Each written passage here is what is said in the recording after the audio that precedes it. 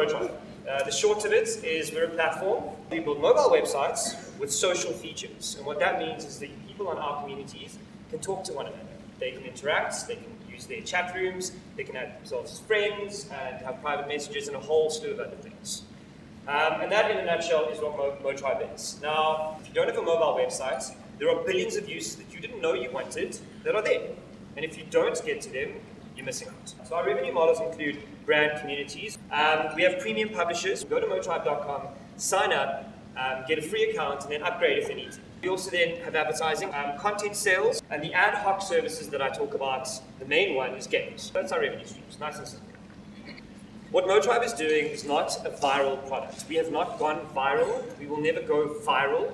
I don't even freaking know what viral means. And I have a problem with this because I pitch to brands and I pitch to agencies and I pitch to people and they say, my product needs to go viral. I'd like everyone to put their hands up, and I'm going to ask you to put your hands down if you've ever uploaded a piece of content with more than 100,000 views. Okay, so one person has had something go relatively viral. Okay, viral does not exist. So what we're doing as Motribe is building a platform.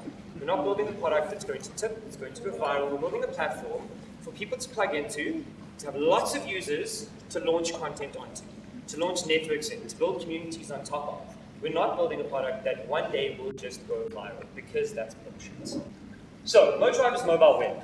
Now, I've been trying really hard to understand why people in South Africa, Africa, the emerging markets, or anywhere for that matter, says to me, but I want an iPhone app. Saying that you only want an iPhone app is like saying you want to avoid 2.4 billion people who've got a cell phone that can get onto the internet. That's the equivalent. That's why Motribe is mobile web, for that very reason. And it's a very simple thing. And don't get me wrong, if you want to sell a Bentley, make an iPhone app. Or in fact, in South Africa, make a BlackBerry app. But if you want to get to the masses, if you want to get a product to reach a lot of people very quickly, very cheaply, very effectively, get onto the mobile web. It's that. The very simple premise is smartphones at the top of the pyramid. Feature phones are the middle of the pyramid, and SMS only is the bottom mass of the pyramid.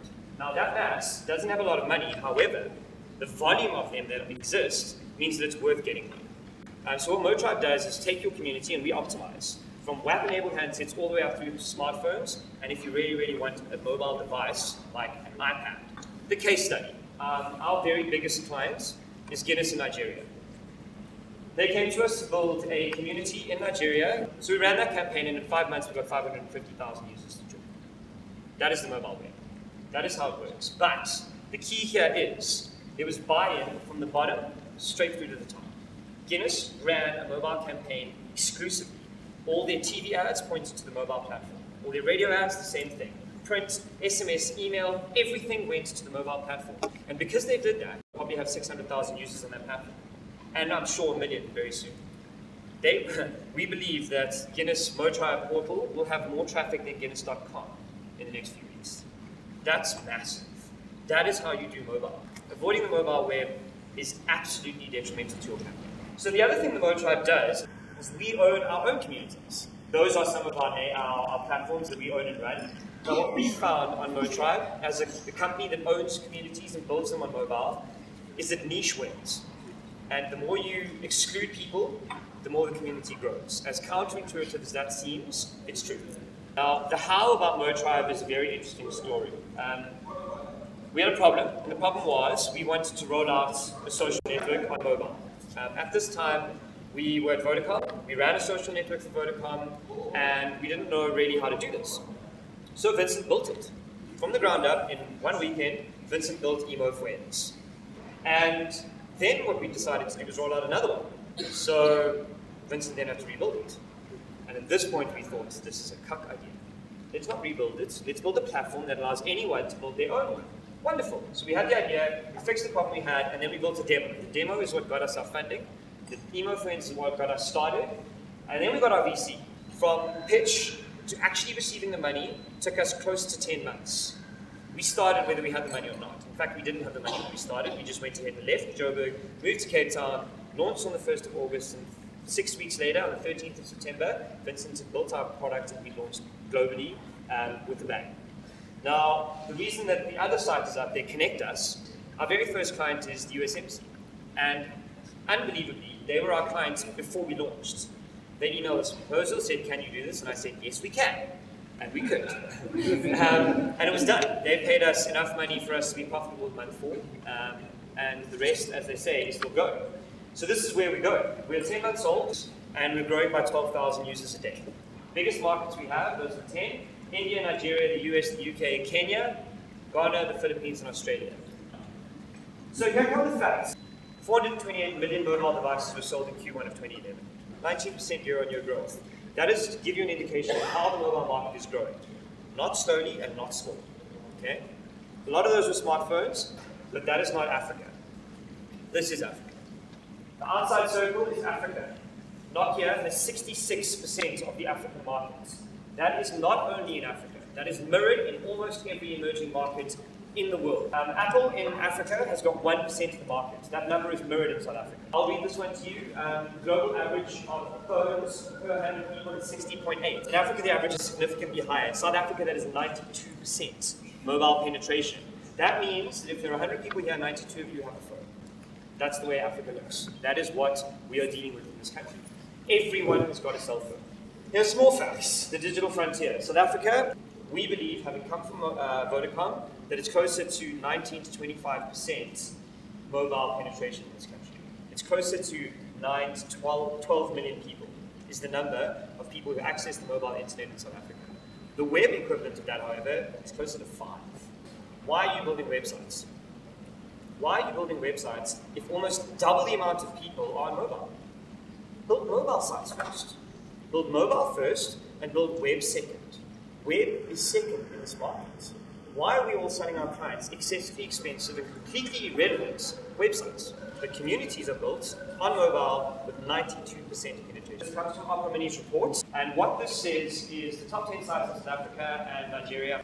Now, the reason that Vanguard is red, because that is the only Nigerian website in the top 10. That is rivetingly exciting to me. That means there is so much potential for people to launch things, understand the market, because Facebook does not understand Nigeria. Let me be very clear. Facebook does not understand emerging markets at all. In fact, there is no Westerner who's building a website right now who understands what is going on in the emerging market. In Nigeria, March 2011, Opera Mini reports that Nokia controlled all of the top 10 slots in Nigeria. So the next slide says, for that very reason, you should forget iPhone. This tells me that if you want to build an iPhone app, you're wasting your money and your time. If you're selling your clients an iPhone app, you are wasting their money and time. Because in Africa, we've done research when I was at Vodacom, what we found is phones never get thrown away. Phones never get tossed out, phones never get broken, they get passed down. So the market just grows. So obviously, I think the opportunity is in Africa. The opportunity is to go where no one else is going and do what no one else is doing. And that's what we have here. We have an opportunity to get to a market that is untouched by anyone. It means that we can innovate. The emerging markets as a whole are a very exciting place to be. The reason is no one else knows how to handle them. And I'm not saying I do, because I don't. However, I'm taking the time to learn. I'm taking the time to go into townships, to go into the markets that I want to get to, and understand what people need from their cell phones. Who's not doing that? It's Facebook, and Zynga, and Groupon. They don't know what people on the ground want. The emerging markets in the developed market. I went to New York, I met with Coke's advertising agency, and they just launched an iPhone app. This was in March. And I said to them, why did you launch an iPhone app? And they said, because that's where our market is. I said, okay. So if your market is 100 million big, and 70 million of those people have an iPhone, what about the other 30 million? The answer verbatim out of the person's mouth was, we don't care about those users. Fan-freaking-tastic. That means that there's opportunity there to launch something for the people who are being ignored. In the emerging markets, in the UK, in the US, all these areas, there's a mass of people who don't have iPhones, who can't afford it, who are on minimum wage. Hundreds of millions of people are being ignored in the developed markets purely because they don't have an iPhone. So I'm excited, as you can see. I might be overexcited. So it's time that we understand that mobile is first in Africa. It's time we understand that the iPhone is massive and it will only increasingly get massive. But for now, it isn't yet. It's time we understand that we need to build for mobile and get excited about the prospects of living in Africa. It's time for us to do what we want to do. It's time for us to build the companies, start the businesses, spend the money in the right places, get the advertisers from America into Africa. Guinness and a company like Guinness is doing that excessively well, and they are winning. They're the first into the market and they are dominating the market because they're willing to commit their budget to Africa. I do have a big bone to pick with agencies. And I do believe that there are a lot of agencies getting a lot wrong when it comes to mobile. A lot of agencies are overcharging, under-delivering, over-promising, and just flailing because they're not willing to ask. We can always all do better. And it's time that we start to do